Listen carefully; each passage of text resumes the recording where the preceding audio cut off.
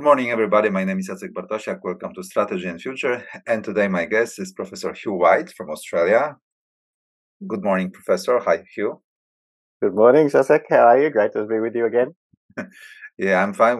Before we start recording, we exchanged our opinions about the weather and the seasons of the year, both in Australia and Poland. And just for the audience to know, we have, of course, a gloomy autumn in Poland, and it's not very optimistic always. So it's the worst period of the year. Of course, everybody who listens to Strategy and Future knows Professor Hugh White, a renowned expert on security and geopolitics and international affairs. So, without further ado, let's get started. And many things are happening. So, but let me begin by asking you the following question. From across the world, it seems that the Australian government is changing its attitude towards China, and is I don't know how to say it, is doing a new opening or a new commercial interactions with China. Could you tell us more what you think about it, what is really happening, and what stands behind, what rationale is behind the Prime Minister moves? Yeah. Look. Okay. Thanks. Thanks, Jacek. It's a big issue here in Australia. Certainly, our Prime Minister, Anthony Albanese, has just returned a few days ago, and he hasn't yet returned. He's now in the South Pacific from a visit to Beijing, the first visit by an Australian Prime Minister in 7 years. And immediately before less than a week before he went to China, he was on a visit to Washington. So he's done this very significant pairing of almost simultaneously consecutive visits, first to Washington and then to Beijing, Australia's primary ally and our biggest trading partner. Now, the visit to Washington, of course, is no surprise, but the visit to Beijing, as you say, does seem to indicate a change in the tone and atmospherics of the relationship. I think there is some truth in that. But the real discontinuity there was between the policies of the previous Liberal coalition government that lost office in May last year and the new Labor government that took over from it after the elections. The previous government, under Prime Ministers Malcolm Turnbull and Scott Morrison, had really sharply changed Australia's approach to China. For a long time, Australia, as their economic relationship with China grew, and notwithstanding the escalating strategic rivalry with the United States, up until 2017, Australian governments attempted to walk both sides of the street. They talked about supporting the United States as rivalry with China grew on the one hand, and they talked about growing the relationship with China on the other. And these two paths proceeded pretty much, together, but obviously pulling in different directions. Then in 2017, and even more strongly in 2020, the then Liberal coalition governments adopted a much tougher approach to China, and that was partly a response to genuine growing concerns about China's power and ambition. It's partly a response to the toughening attitudes in Washington.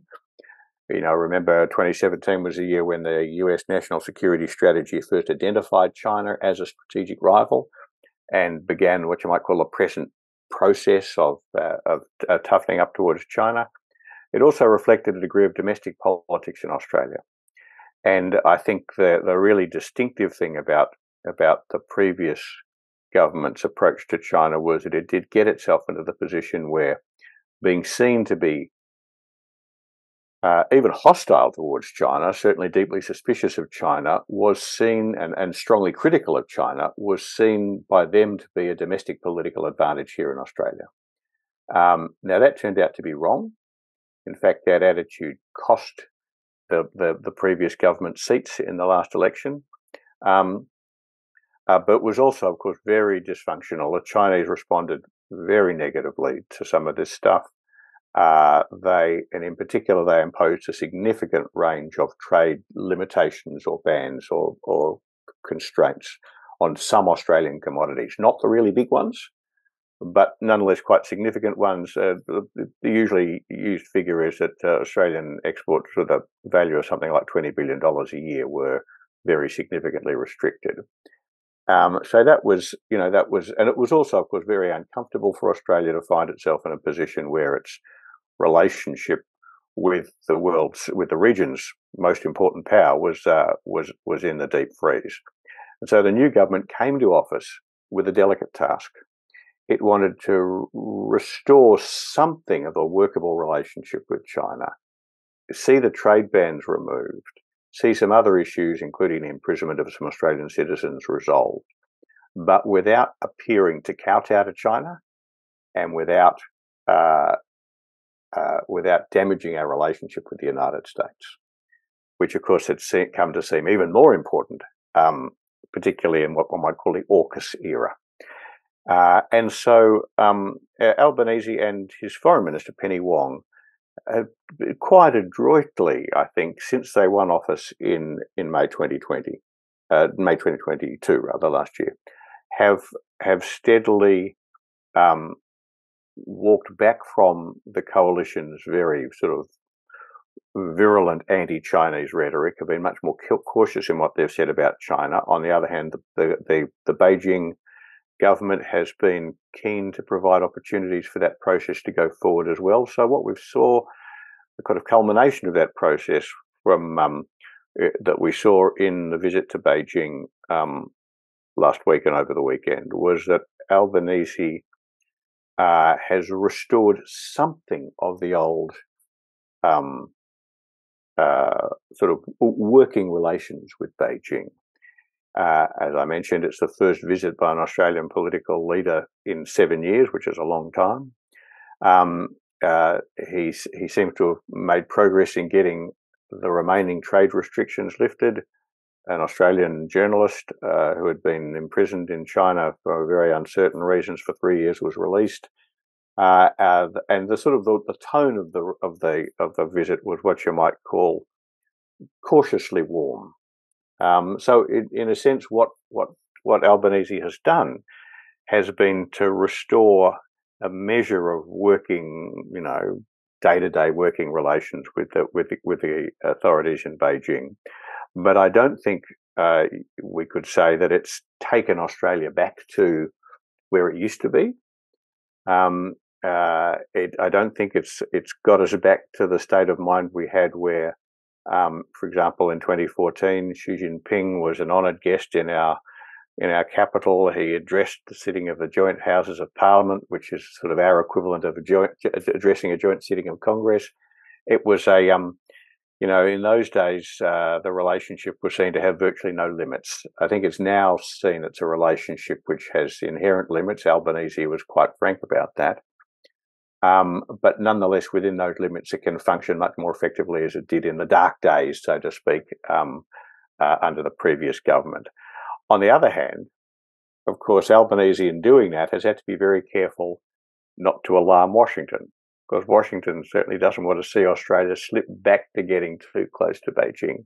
And I think that was what the visit to Washington was really all about. Mm-hmm.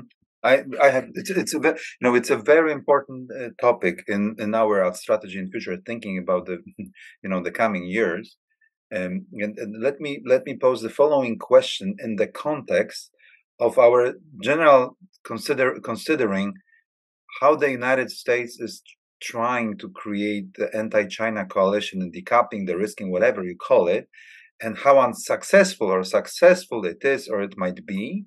So let me ask you a few detailed questions, because that would well resemble the problems that the Americans probably are going to face in shaping this coalition. So I hope I understood properly that the former government lost seats because it was so, it was running this policy of anti-China policy so much. Yeah. Did I understand? Yeah. Yeah. So what does that mean in detail? What happened in detail? Right. It's a very interesting question. See, one of the complexities in this position is that Australia, for several decades now, has run a very open, multicultural, multidimensional immigration policy. We have over 1 million Australians of Chinese extraction. Now, not all of them came from China itself. Some of them came from Greater China, from Hong Kong, from Taiwan, from Chinese communities in Southeast Asia. But the fact is that A lot of them have come from, mainland China, and although, there's nobody doubts their position as loyal Australians, obviously, when they hear a very, crude criticism of China from an Australian government, they're turned off by it. And what's more, the way these things often turn out in immigrant societies like Australia, these communities of Chinese are quite strongly concentrated in a number of seats, and they're often strongly inclined to support the conservative side of politics because they're kind of conservative, entrepreneurial, business people type of people. But it seems, and this was a conclusion drawn by the coalition parties themselves as they analysed their election loss last year, that a number of seats were significantly affected by a swing of Chinese Australian voters from supporting the coalition to supporting Labor because of the coalition's highly adversarial approach to China. I think also more broadly, there are two factors at work here. On the one hand, Australians across the board are genuinely very conscious of China's growing power, of its growing ambition, of the way it's very assertively trying to pursue a fundamental change in strategic order in Asia to give it more power and authority, and of course to minimise, if not completely eliminate, America's role as a strategic leader in the region. And that's worrying for Australians for reasons that we've discussed before, in fact. But, to put it in a nutshell, it's because Australians have always seen the domination of the Western Pacific by an Anglo-Saxon power, Britain back in the British imperial days and since World War II, America. We've always seen that as a necessary and sufficient condition for our security. So the idea that China is mounting what looks to be a very formidable challenge, indeed in some ways more formidable than the Japanese challenge in the 1930s and 40s, to Anglo-Saxon to American primacy in the Western Pacific is very disconcerting for Australians. On the other hand, there's a degree of realism. People understand that China has arrived. It is now, not just far away Asia's strongest power, but also, depending on how you measure it, the world's richest country and a very significant player. And nobody's keen on the idea of us being sucked into a kind of rivalry, let alone conflict with China at America's behest. And we also don't want to never forget that just how important China is to Australia economically. As I mentioned, in the last few years, there have been significant trade restrictions by the Chinese on Australian imports. But even so, China remains by far our biggest trading export market. It takes well over 30% of our total exports. And if you look at just one commodity, iron ore, which is the biggest commodity, Australia exports to China something like 1.8 million tonnes of iron ore a day. And the trade is worth something like $120 billion a year. It's a very big trade. It's very important to the whole Australian economy.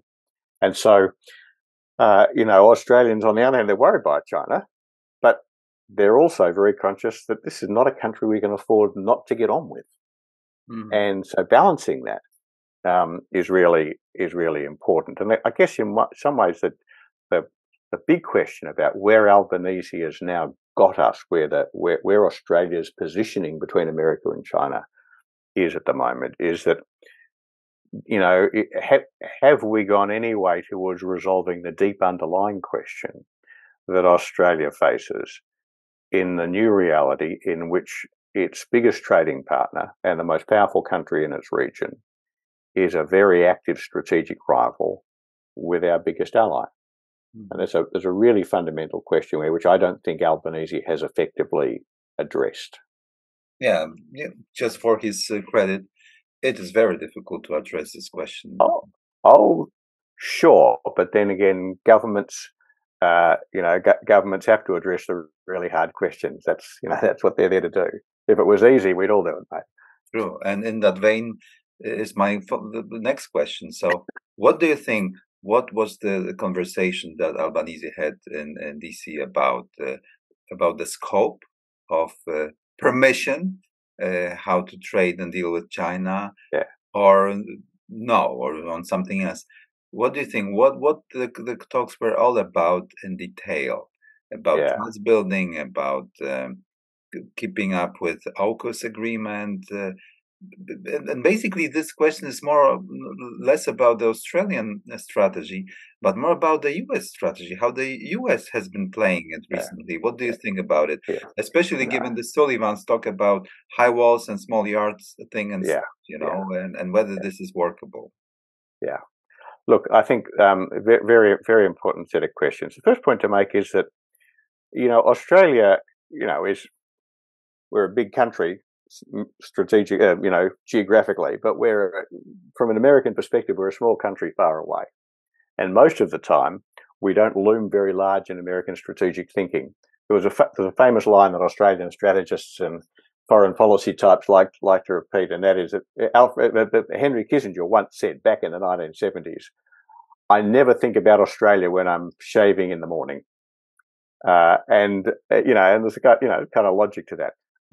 But ever since the United States started thinking of China as a serious strategic rival, Australia has loomed larger and larger in American strategic thinking because we are, after Japan, their most significant strategic asset on this side of the Pacific. And in a sense, that tells you how weak the American position is. Mhm. We're not Japan, and we're a long way from China. We're not actually that much use as a strategic asset in the contest with China, but we're the best America has got. And one way of looking at that is that if you go to Washington, you talk to Americans about their approach to responding to China's challenge in East Asia, the things they talk about are AUKUS and the Quad. And Australia is at the heart of both of those. And so for American policymakers, the idea that Australia is fully committed to supporting whatever America does as America pushes back against China's challenge is really pretty important to them. And that therefore means that there is an inevitable level of anxiety at the thought that Australia might slide back into a position where, to use a phrase that was very common here back before the relationship with China went bad in 2017, there was a slogan that our political leaders and lots of analysts used too, that Australia doesn't have to choose between America and China, that we can build there's a bigger relationship as we like with China and have a stronger relationship as we want with the United States, and there's no choice to be made between them. Now, I remember, a lot way back, as to 2010 times, when Australian political leaders were starting to talk like this. I remember American friends and interlocutors in Washington saying to me, Hugh, I don't like the way you guys say you don't have to choose between America and China. Of course you have to choose. You have to choose us. Now, that's a very deep sense. They believe there are choices to be made, and they believe we should be choosing them. And so there is definitely, and this came through in Albanese's visit, there's definitely a degree of nervousness that Australia might just naively fall back into believing that it could just, build as big a relationship with China as it wanted. Now, Albanese was careful in the language he used in Washington to kind of reassure the Americans about that.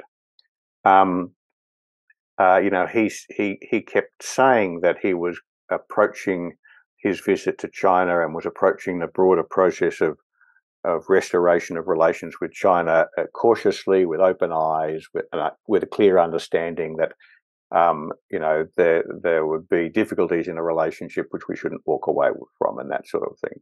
And he certainly made it absolutely clear that he had no intention of weakening Australia's commitment to support the United States in Asia, and in particular with things like AUKUS. But also at a slightly higher sort of conceptual level, he made a very interesting observation in a speech he gave as part of his visit in Washington at the State Department, up there on the top floor of the State Department with the Secretary of State and the Vice President present on that occasion, in which he said, and this is not a quote, but it's a very close paraphrase, he said, look, we all know that China is aiming to fundamentally transform the order in Asia, and Australia is absolutely committed. He said all countries must be committed to try to prevent that happening, to try and protect the old order in Asia. Now that's an important statement to make, because what it conveys is that Australia's objective in Asia is exactly the same as America's, and that is to preserve the present strategic, or the old strategic order, preserve US primacy as a foundation for the Asian order. And that's important because, going back to a thought you touched on a little while ago, most countries in Asia, certainly all of the ASEANs, and I think South Korea, and to some extent even elements in Japan, actually believe that whatever else we're doing in Asia, we can't preserve the old order. You can't preserve an old order based on US primacy. America's simply not strong enough to do that anymore. What they look for is a new order which recognises China's growing power, but also sustains a significant US role. Albanese didn't touch on that. Albanese said, "No, we're with you. We're aiming to support the old US-led order." Now, I think that is America's approach, and I think what America's been trying to do is to build up support for that idea amongst all of the countries in the Western Pacific, or indeed in the Indo-Pacific. I think that's been largely unsuccessful. I think Australia and Japan are the only two countries that even begin to support that position. I think the long story of America's position in Asia over the last couple of decades has been one of failure. If you go back to the pivot, for example, Barack Obama's pivot to Asia in 2011, America, talked up the desire to preserve its leadership in Asia and then did nothing material to really action that. Then since 2017, we've had, the US overtly declaring China as a strategic rival and declaring that it's its number one strategic priority to push back against it. And I think if you look at it diplomatically, if you look at it militarily, for that matter, if you look at it economically, I think it's done very little effective to support that. And that brings us to the point about economics that you touched on. America has talked about trying to re-establish America's own position as a critical economic partner with Asian countries in order to counteract China's position. But it's really done very little to pursue that. It's it launched with some fanfare a policy to enhance America's position economically, but it refused to countenance any increase in market access as part of that. And that's what the countries in Asia really wanted, because of course, the protectionist pressures in the United States. And there's a very clear sense in Asia that a lot of what America is doing in the, high fences, small yards initiative to try and protect strategic industries has not just a strategic, but also a strong economic protectionist purpose. And of course, it's very awkward for countries in Asia whose own industrialization has been very strongly based on very intimate manufacturing chain connections with China. And so I think, I think America does have a problem with where its China policy is going, a very deep and fundamental problem. And I think that was reflected in the anxieties that Anthony Albanese went to Washington to assuage. I don't know how effective Albanese was in doing that. Certainly all the right noises were made. But I suspect Americans are still a little bit uncertain about how far they can rely on Australia when the crunch comes. And the real test on that, for example, is on the question of, just on the military question.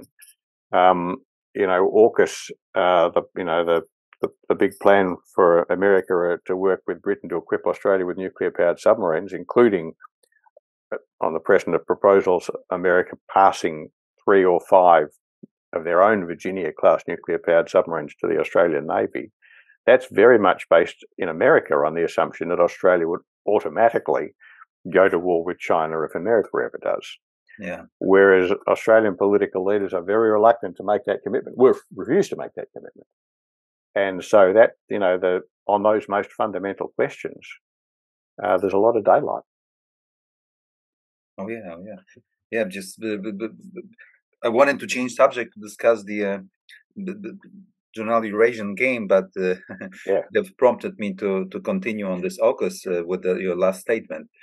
So let me just ask the following question. There are many analysts across the world, of course, in China and Russia prevailingly, that claim that the AUKUS is so detrimental to Australia because, for that reason, for example, that it almost automatically puts Australia, in war, and that the benefits are coming so late, while the Australians are already putting the risk now into the game. That there must be something really behind this deal in terms of nuclear capabilities and the sort of proliferation of nukes. And it was very much so enhanced after those talks that were revealed between the Saudis, Israel, and Australia and the United States, in weeks prior to this, Hamas, Yes, Hamas attack. That the Saudis also wanted to have the enrichment, uranium enrichment thing, to be derailed from Iranian deal midwife by China.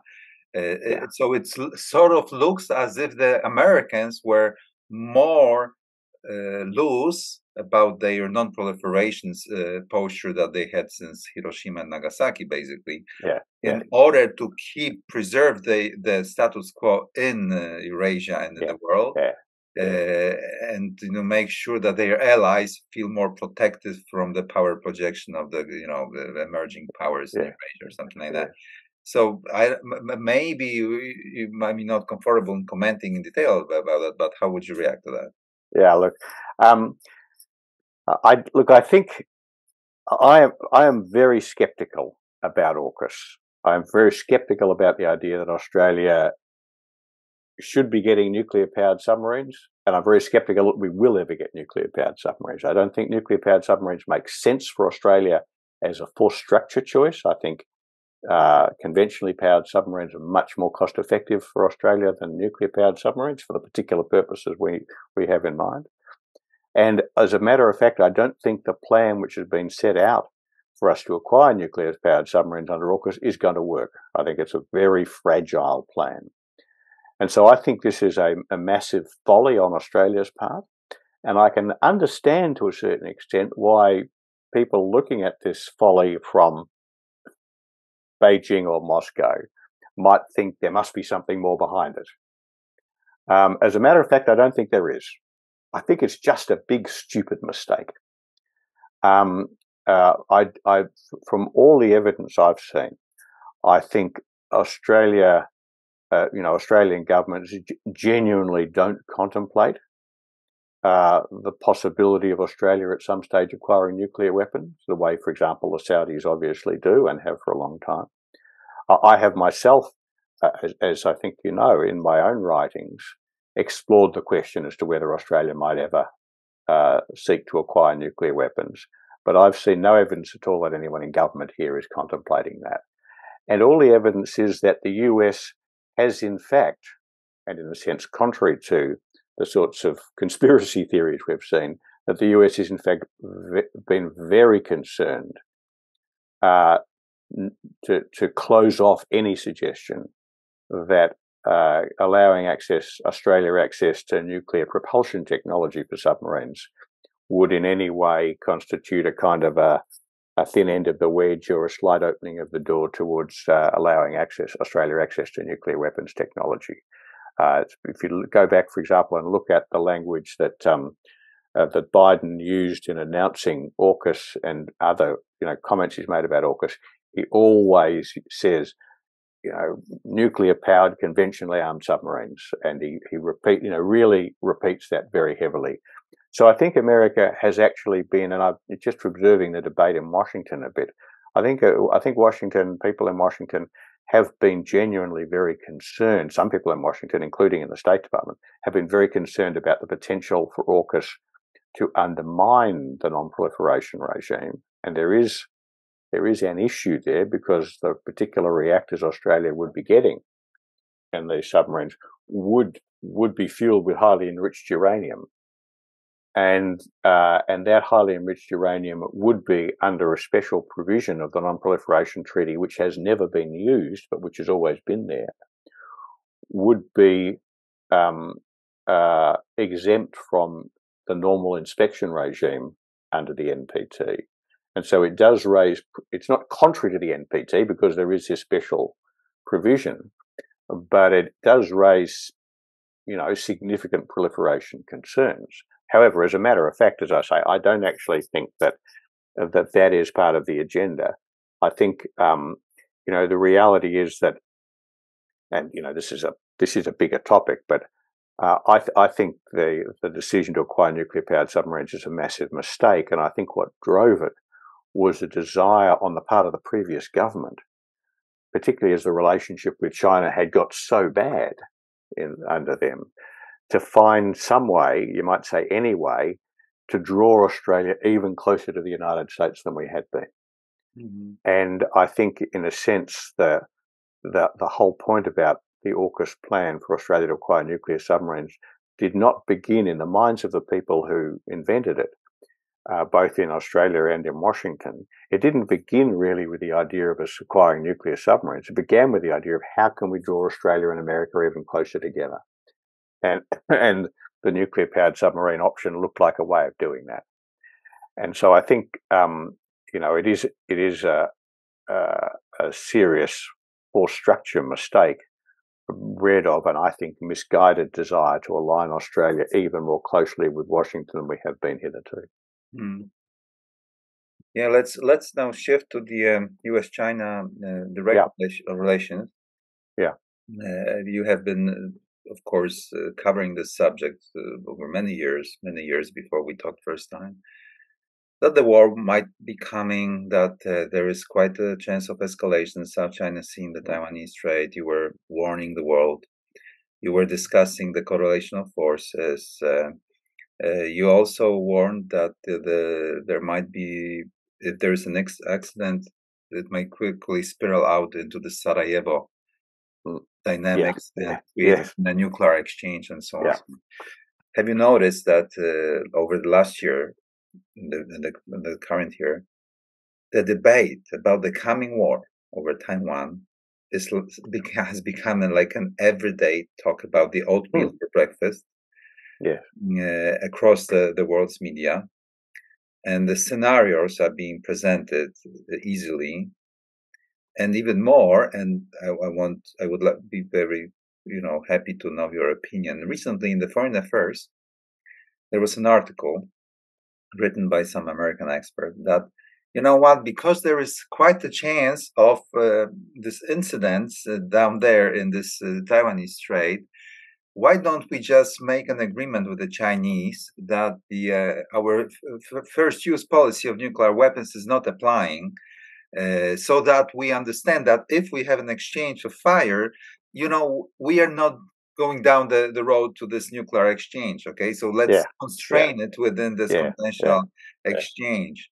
And that shows where we are. Yes, in by the way, I think that this, if the parties came to agreement on that, that would be highly escalatory, because that would unleash hell. And then, well, let's do it. Just would be, nukes are reconstraining the guys. Yes. So, what do you think about this sort of the mood of getting accustomed to things that maybe this is even inevitable? This showdown is really inevitable. What do you think about it? No, look, it is. I mean, I think it's a very dangerous situation. As you probably recall, I've always regarded it as a dangerous situation. One of the differences between my approach to the whole question of the future of US-China relations in Asia, one of the ways in which my approach has often been different from many others, I've always taken the possibility of war between the US and China more seriously. And I've always, I think, taken more seriously the possibility that such a war would end up as a very big one, and probably a nuclear one. And I think that's absolutely true now. Of course, the first thing to note, and this really goes to the Sarajevo point, is that, or part of the Sarajevo point, is that if the US and China go to war over Taiwan, or for that matter over anything else in the Western Pacific, it won't really be over Taiwan. It will be over which of them will be the dominant power in East Asia in the decades ahead. Taiwan is, if you like, it's the flashpoint or the test case for that really much bigger strategic question. And it's also worth bearing in mind that although Taiwan is by far and away the most obvious or likely flashpoint, it's not the only one.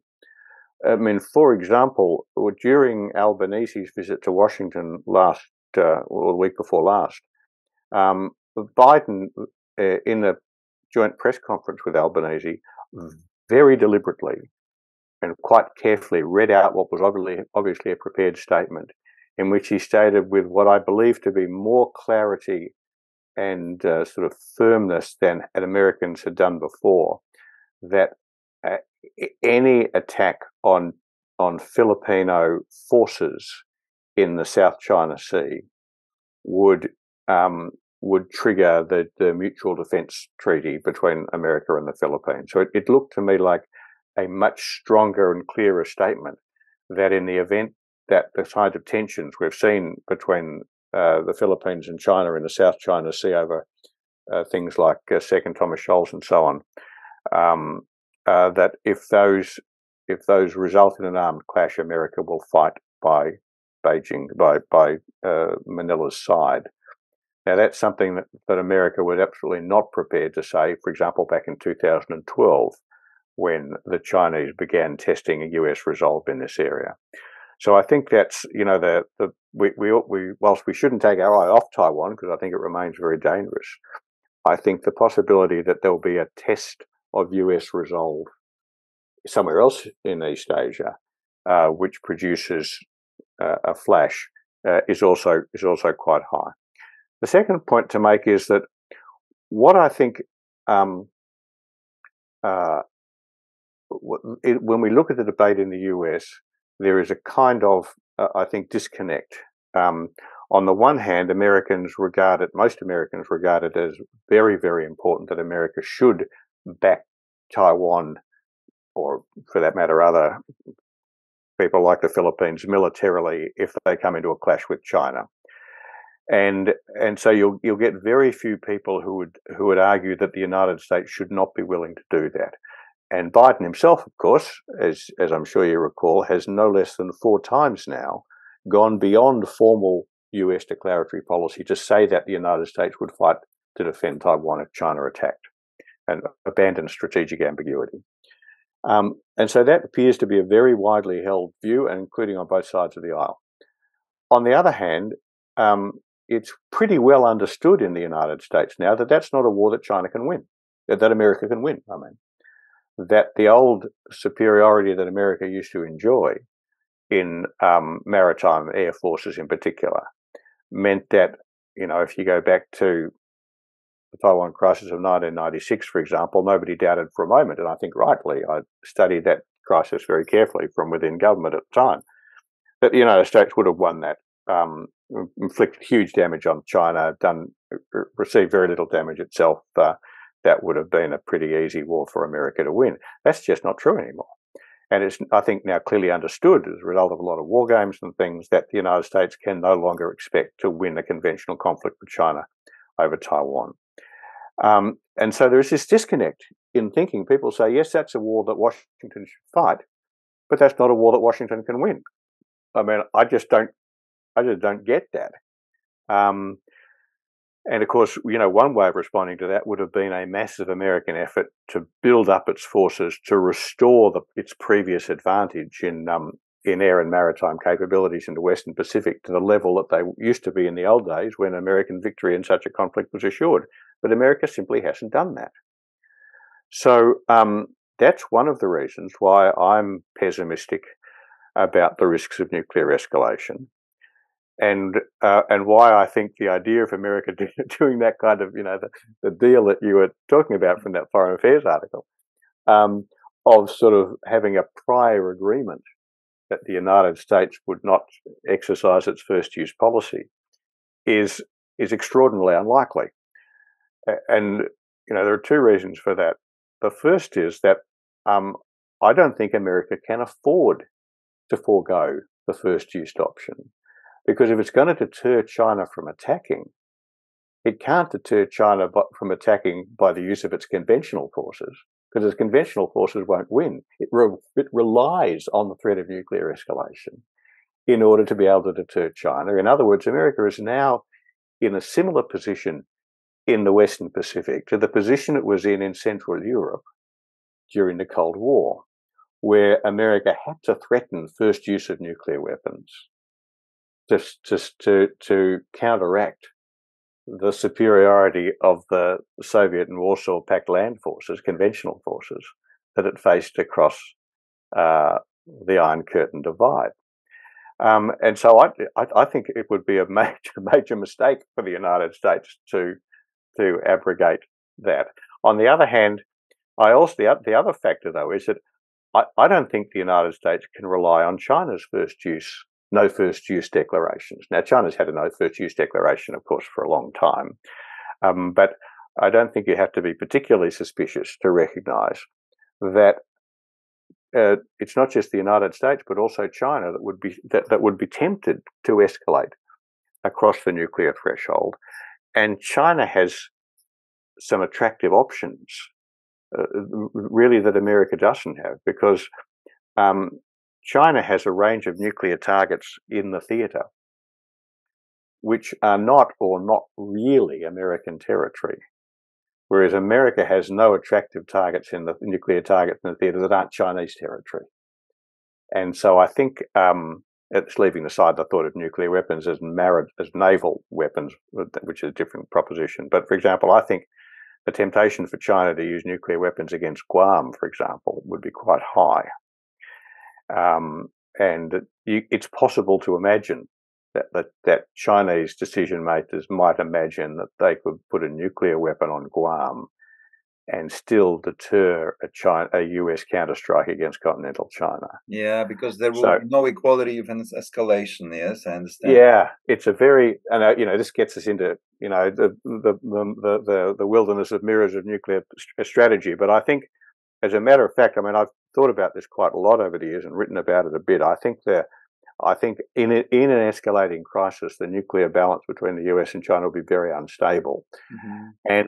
And I think, and this gets us to kind of, the final point in this, and that is that, all the way back in November, I think it was even, of 2021, when the Russian build-up on Ukraine's borders was just becoming apparent publicly, and Biden was starting to warn Russia against an attack.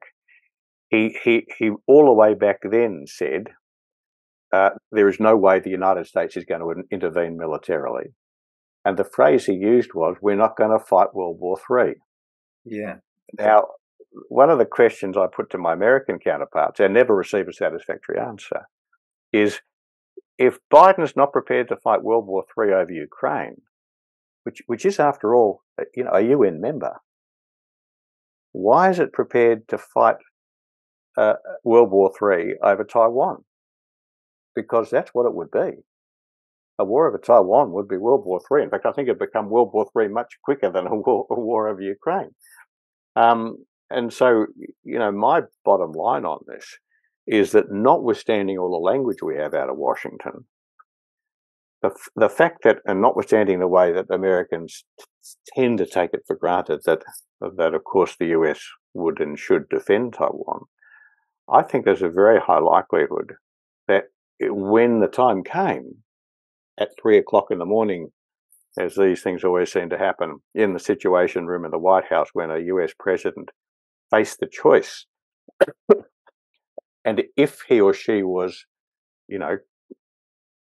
properly advised about the risks involved and the potential for nuclear escalation and so on, I think they'd say no. I think they'd back off. Mm. And that's, if you look at, for example, the nervousness that you see in South Korea, and for that matter in Japan, about America's reliability as an ally in a nuclear crisis, I think that gets to the heart of it. Mm. Yeah, well, adding to that, Biden at that time also added that the minor incursions into Ukraine would not be. Yes, that's right. Minor incursions. So, and that, of course, alerted everybody along the NATO eastern flank that what the minor incursions in terms of Article 5 would mean. But things have changed, and remember, Biden was speaking about it at the time after the Kabul debacle, after this Nord Stream thing, when the U.S. position seemed very weak. But now, on the flip side, I want to test on you, if I may, the following proposition: how the strategic community in DC might be thinking these days after 2 years war in Ukraine. And after all this, embargo, technology, semiconductors, and all this thing, when I listened to Elbridge Colby, and when I read his book twice, by the way, Strategy Denial, and when I listened to Sullivan, and when I see in proximity how the war in Ukraine unfolds and how the Americans are behaving, I increasingly feel that there might be a temptation to limit the war, because apparently more and more American decision makers are thinking that there might be a chance for waging a limited war with a nuclear power, and you can prevail in this. Okay. As the case of Ukraine shows, where the war is waged in the Russian heartland, Russia is attrited. Americans are running the show, basically, with this teaspoon strategy of delivering weaponry. The sequencing strategy that they announced prior to the war, that first they need to deal with Russia by attriting it, and then they will face China. At the same time, because of two sort of ceilings, existence of nuclear weapons is creating a huge pressure on decision makers to really think twice before moving up the escalation ladder. So either both Russians, Chinese, Americans are, trying to play within some sort of rules of the war. And also existence of the globalization with those supply chains, everything is creating both a very complex system of leverages and also some limitations. And Americans might be thinking, having their US dollar, having the alliance system, having, the distance from Eurasia, that they can manipulate this big board of, complexity. And I increasingly feel that they think they are winning this. If we would call it a scalable world war already, they think that they might be winning it. And the speech of Biden's, the recent Biden speech over Israel and Ukraine, is suggesting that they want to be the arsenal of democracy, that they are in the war mood, and they will not hesitate to follow through on this strategy of primacy. How would you comment on that? It's a very interesting question. Look, I think there has been a kind of what you might call modest triumphalism in Washington about their success in mobilizing international opinion over Ukraine. We've seen we've seen the administration itself make this claim, but I think also a lot of commentators and analysts have been saying, this shows America's back. Look, we're leading the world in this response. And that does, I think, lead to a certain degree of optimism about America's capacity to handle other things. There was a strong sense, as you'll recall, particularly in the earlier stages of the Ukrainian war, that Russia's early failures would help to deter China from trying it on over Taiwan. I was always very skeptical about that, I might say, but and of course the other point was that as part of one of the things the US was happy about was its relative success in mobilizing an international economic response in terms of putting very stringent, or what appeared to be very stringent, sanctions on Russia. I think there is very little grounds for American optimism that this will allow them to stabilize the challenge to the US-led global order the way they hope it has. My reason for saying that is, first of all, that of course they haven't defeated Russia. The fact is that, this is a war you know a lot better than I do, but it does seem to me that we're now 18 months in and as General Zaluzhny, yeah. Zaluzhny told The Economist last week, this is a stalemate. That's the way it looks. That's the way it looks to me. Russia is not losing it. Russia is not losing this war. Is not losing it, and probably time is on Russia's side. I'm hesitant in my judgments about this because it's not an area I know well, but it doesn't look to me. It looks to me like time is on Russia's side, and that the sanctions, although they've obviously had some impact, have not prevented Russia both sustaining and potentially expanding its war potential. It doesn't appear to have fatally damaged Putin's position. So I think, I think it's way too early to call that a success. It's also, I think, worth bearing in mind that Putin has all the time been using his nuclear weapons very successfully. That is the ultimate, the very clear constraint that the risk of escalation has imposed on Washington, and what Washington's been prepared to provide to Ukraine has been, by the risk of escalation that could lead to a nuclear exchange. That is nuclear weapons doing their job, if I can put it that way. So I think, I think we need to be very guarded about optimism about all of that. The other point to make, of course, is that although much has been achieved, much has not been achieved. The failure to mobilise what one might broadly call third world or global south opinion, the way in which so much of India, of course, China, of course, but a lot of the rest of the third world have failed to align against Russia is significant. And I think that's been a blow to America's capacity, and I think we're seeing a kind of similar process play out with reactions to the appalling events of 7 October. And the other point is that I'm very doubtful that China believes it has much to learn, at least at the high strategic level, from what's happened to Russia. Because over Ukraine, I think that Chinese may well believe that they are much better prepared to act against Taiwan than Russia was against Ukraine, and that their position is inherently stronger. Apart from anything else, if I can put it this way, Taiwan has no Poland. It has no neighbours. Exactly. There's no border across which supplies can which flow. is a NATO sanctuary, by the way. So it's always the double downs on Russians' decision making whether to go to the nuclear weapons. It's a different strategic landscape. It's true, and US has to act directly, not from behind the allies. Yeah, that's exactly right. That's exactly right. And there's a question then about whether Japan and Australia would join in. But my argument is, actually, I don't think either of them would. But the real point is whether they do or not doesn't make any difference. America can't win a war with China over Taiwan, whether Japan and Australia join in or not, and nobody else would for sure. So I think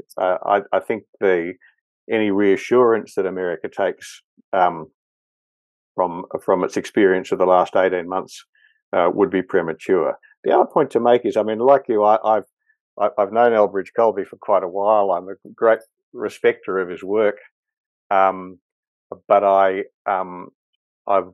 always been very sceptical of his hope, I think is the right word to use, that one could, so to speak, design a constrained, limited conflict with China, which would be limited in ways which would make it easier for America to win. I don't think China has any interest in playing that game because, of course, one of the fundamental asymmetries between America and China in relation to Taiwan is simply that China cares more. This is California. Yeah, the distinction. And so in the balance of resolve is overwhelmingly in China's advantage. And so what Colby's proposal for a limit of war does is to signal to China the limits of US resolve. Colby wants a limited war because America is not prepared to fight an unlimited one.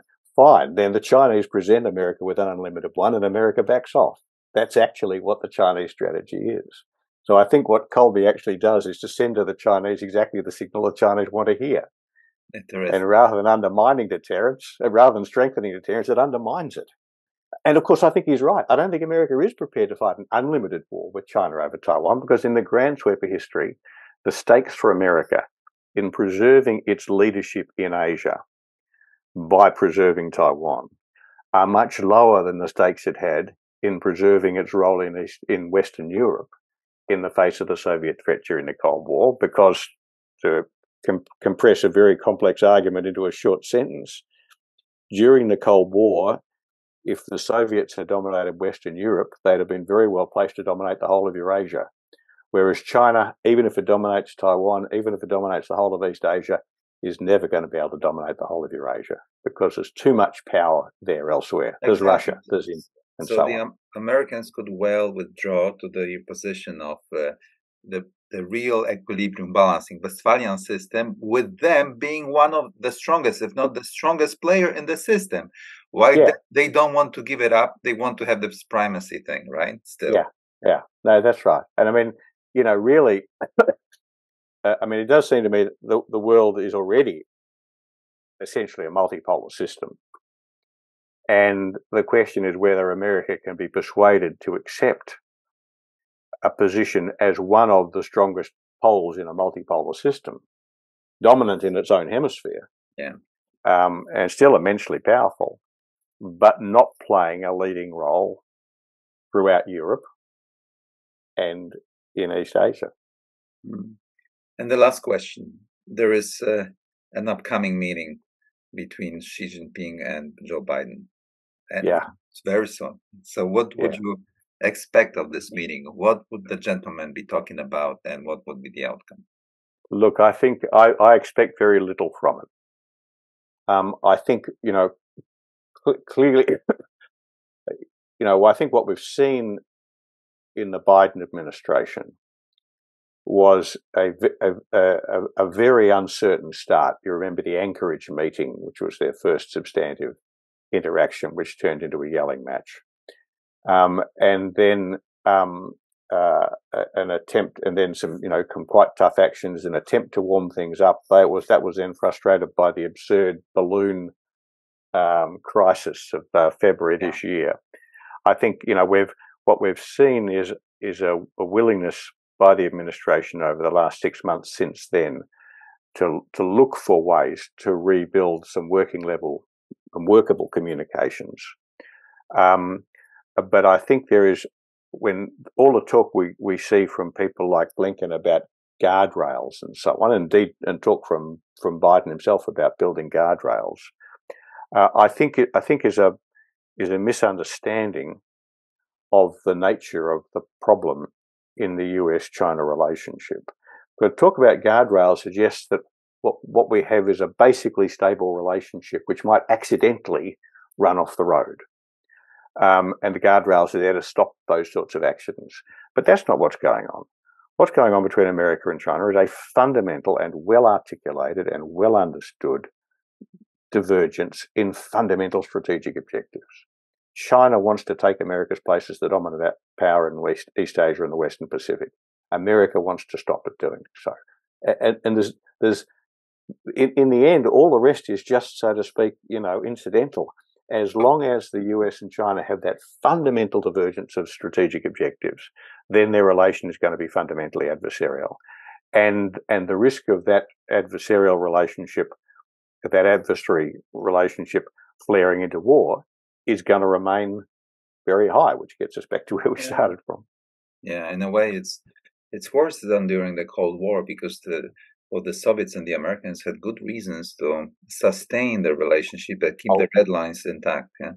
Yeah. Look, I think it is. I think it is worse in some ways, more unstable than during the Cold War, because one of the characteristics of the Cold War was that both sides treated their adversary essentially as an equal, and conceded to their adversary their sphere of influence. Now, of course, at the margins, they were always sort of, toying with one another. But, in the end, Yalta happened. Your country and others were surrendered by America to the Soviet sphere of influence, and talk of rollback in Washington never got anywhere. And in the end, at the various occasions during the Cold War, when the Soviets rolled into Eastern Europe and crushed things, Poland, of course, and Hungary and Czechoslovakia and so on, the Americans stood back and said, "Okay, that's your part of the world, you do it." Sure. And it regarded Russia as an equal. They were two equal superpowers. Now, the fact is that the United States today does not concede the status of an equal to China, and it does not concede to China its own sphere of influence. Indeed, the whole, you could say, the whole dynamic of the US-China strategic rivalry is China seeking to assert a sphere of influence in East Asia and the Western Pacific, and the United States saying, no, that's, we're not prepared to tolerate that. And so, in fact, what kept the Cold War kind of stable was that the two sides sort of saw one another as equals, and both were trying to prevent that being eroded.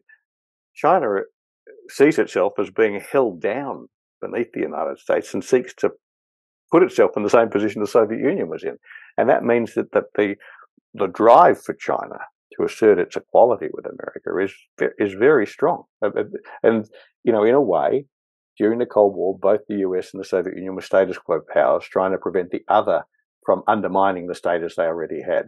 China is not a status quo power.